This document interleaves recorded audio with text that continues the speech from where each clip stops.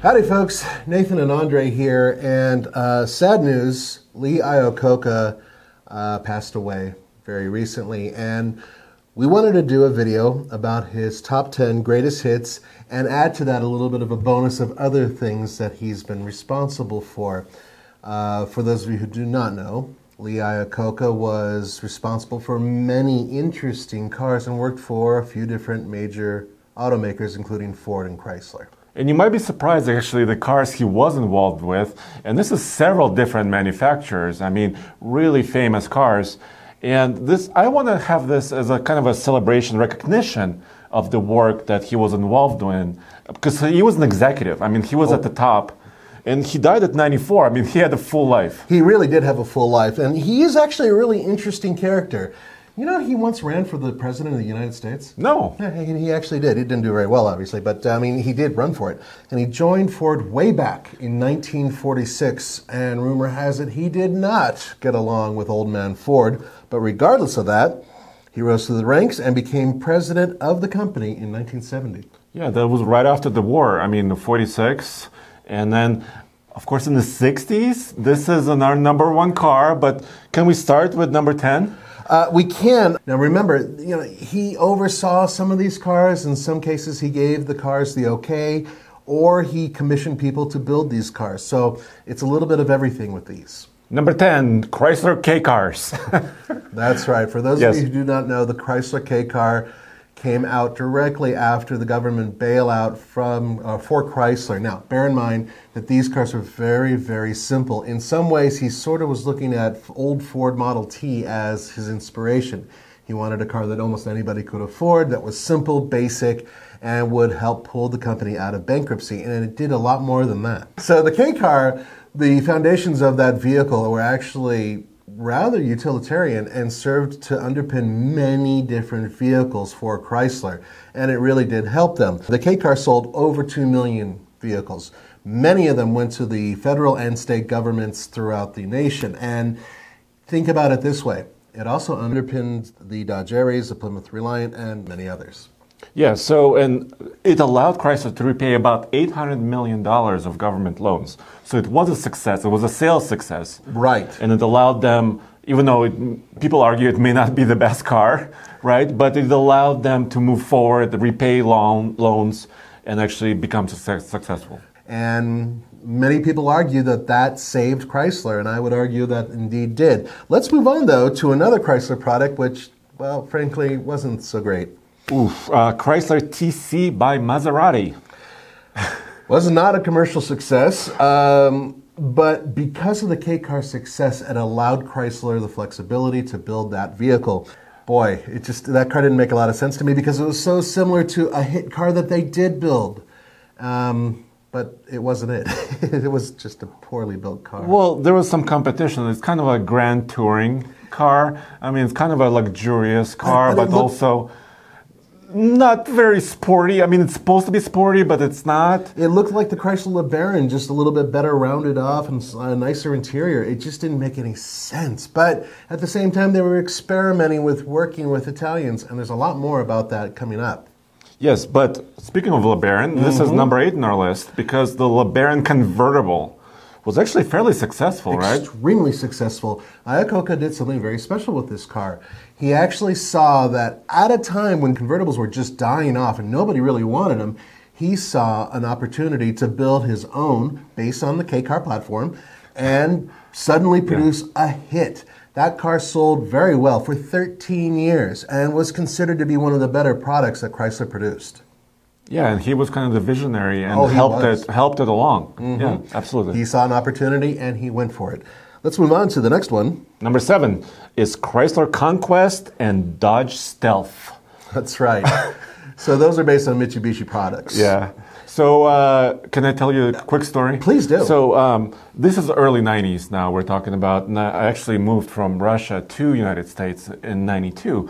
So this is kind of fresh on my mind because I was moving to the new country. And I saw this remake movie or TV series called The Bandit. Yeah. And I knew everything about The Bandit because The Bandit, Burt Reynolds, just Smoking the Bandit. Right, but this was a remake. This was a remake using a Dodge Stealth. But it was a great car, actually. Twin turbos. Oh. I mean, there was different versions of it. Oh, sure.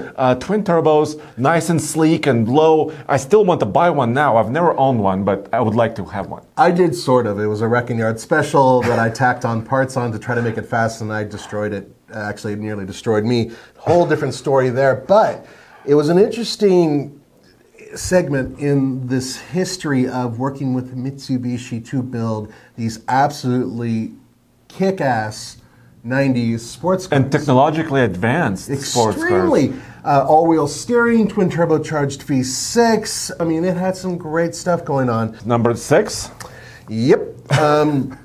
So one of the things that Iacocca helped orchestrate was the revitalization early on of Chrysler's performance gusto, Dodge specifically.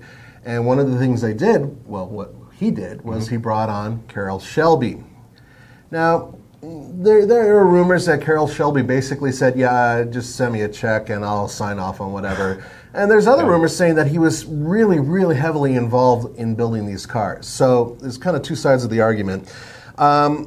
These were the first front-wheel drive cars from Chrysler, and we're talking about the Dodge Omni and the Plymouth Horizon. But they beat GM and Ford to the punch, building a vehicle that competed directly against the Volkswagen Rabbit. The GLH, and this is where Shelby comes in. Goes like hell? Goes like hell. He actually was behind a whole bunch of Dodge products that had turbocharged engines. And stripes and everything else. Right? Yes.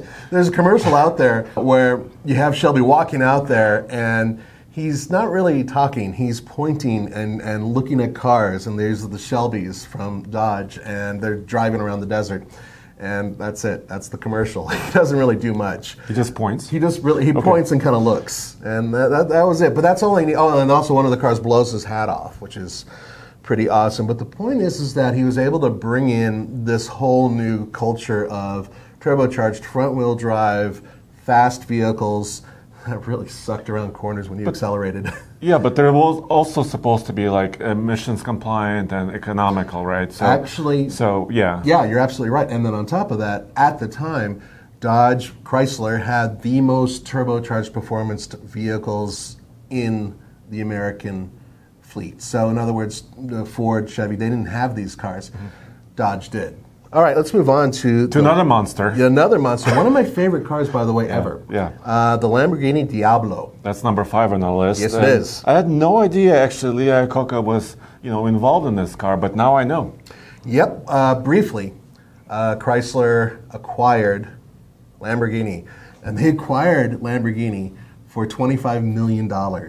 Oof. That's it. At the time, Lamborghini was not doing so well. That was in 1987, That is correct. Yeah. And when they came in, they were still building cars that were, over a decade old, and they just didn't really have product. Now, they did have a design, all right?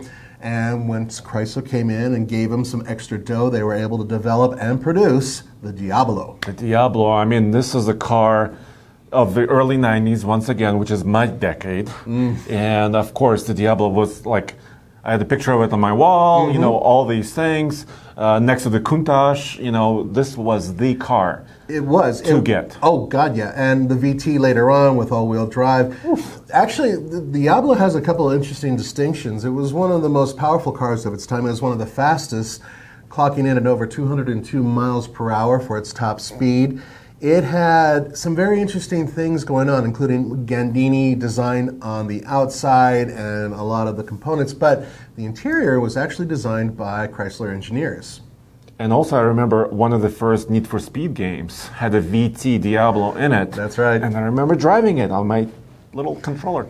Yep, they even had a kind of sort of convertible version of it, a Roadster, which was an unusual car within itself. But I digress. Now, well, speaking of cars that could potentially kill you or want to kill you with power and noise. Right. Number 4, the Dodge Viper. Ugh. The original Dodge Viper. That's right. The Dodge Viper was being developed while Iacocca was running the business, and he did sign off on the design. It became a very successful car, Iconic. one of those iconic cars that Absolutely. once again was on people's walls as a picture. I do have a Iacocca story. We're midway through here. Okay. So, I actually met him. Okay. Yeah, I was a kid. It was 1985, I believe, and at the time he had just returned from introducing a bunch of new product for Chrysler, based on the K car and whatnot, including minivans and other stuff that had already been out, but he was sort of reintroducing some higher level models. Anyway, I think he flew back from New Orleans and he went to LAX, and I was there at the Tom Bradley Airport 1 year after the Bradley Airport opened. My father actually worked with Tom Bradley, long story. And all of a sudden there's Lee Iacocca. My dad kind of elbows me. He's like, "Kid, that's Lee Iacocca. Thanks to him, one of your favorite cars was built," which we're going to get to on this list. And so I just, he kind of saw my dad, and I don't know why, but he like shook his hand and turned to me, and I said, "Hello, Mr. Iacocca," and I said it totally wrong, and he said, "Hey, just call me Lee." And I shook his hand, and he smiled at me, kind of gave me a little wink, and walked off. That was my meeting with Lee Iacocca. So you were blessed by Lee Iacocca. I think I was. Okay. I think I was. Now here's a vehicle that I think really reversed and changed the fortunes for AMC/Jeep. Jeep. Iacocca desperately wanted AMC because of Jeep, and he got them. So, the Jeep Grand Cherokee. Yes, that's number 3 on our list, which is still made, and it's still selling like hotcakes. I mean, while other cars and some of the crossovers, big crossovers, are declining, the Grand Cherokee still climbs. Yes, it does. And it's due for actually a major upgrade soon, if not an entirely new vehicle. For 2021, they're working on redesigning it. And, right.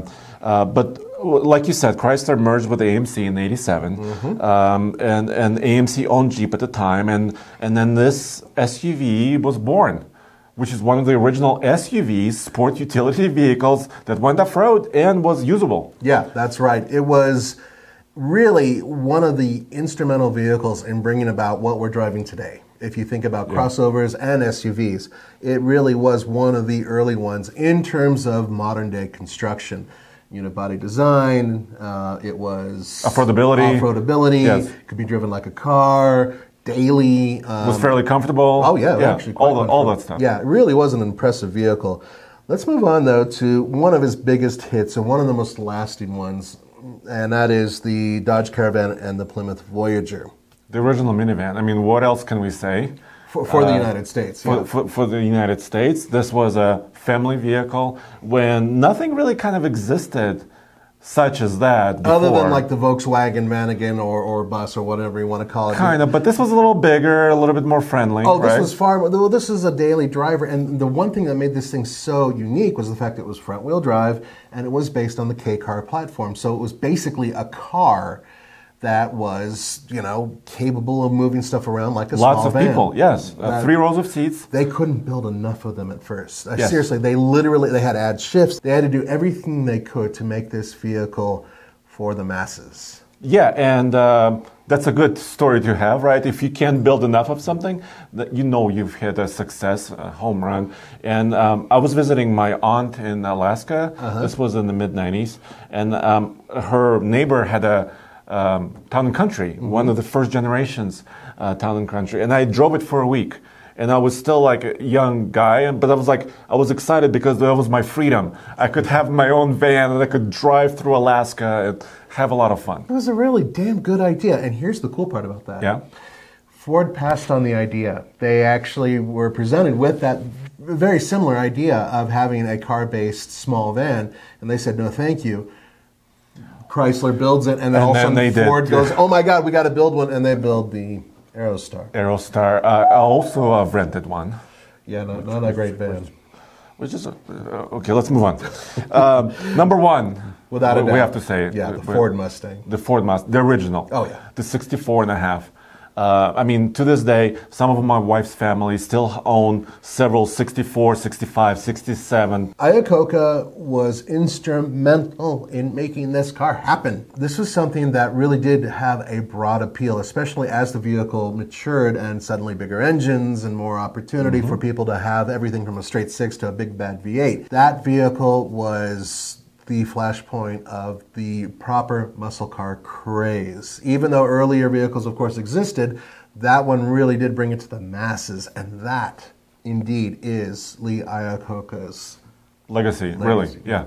I mean, they sold hundreds of thousands of these cars per year. If you consider the scale of this production now, I mean, this was in the 60s, and they were producing about, what, up to 1 million cars a year? They absolutely killed it with that one, too. And keep in mind that this kind of leads up to some of his other issues. One of the biggest controversies about Lee Iacocca, and that is the Ford Pinto. It was a dangerous car, and it really did hurt Ford. When Ford had to deal with this, they fired Lee Iacocca. He will unfortunately forever be associated with the Ford Pinto because he did sign off on that car. He was a visionary, though. He was way ahead of the game, and I think that kind of is the bottom line of Lee Iacocca. Yeah. Always ahead of the game. And perhaps in some ways it didn't work out so well, Ford Pinto, but otherwise I think that he was a hell of an innovator, and the fact that you can put his name behind some of these amazing cars really does encapsulate a pretty extraordinary guy. Let us know in the comments below, first of all, the comments about these cars we just talked about, and also if you have a Lee Iacocca story, let us know. Absolutely. Hey guys, thanks for joining us, and if you're a member of the Iacocca family, we're sorry for your loss. We'll see you guys next time. Thank you.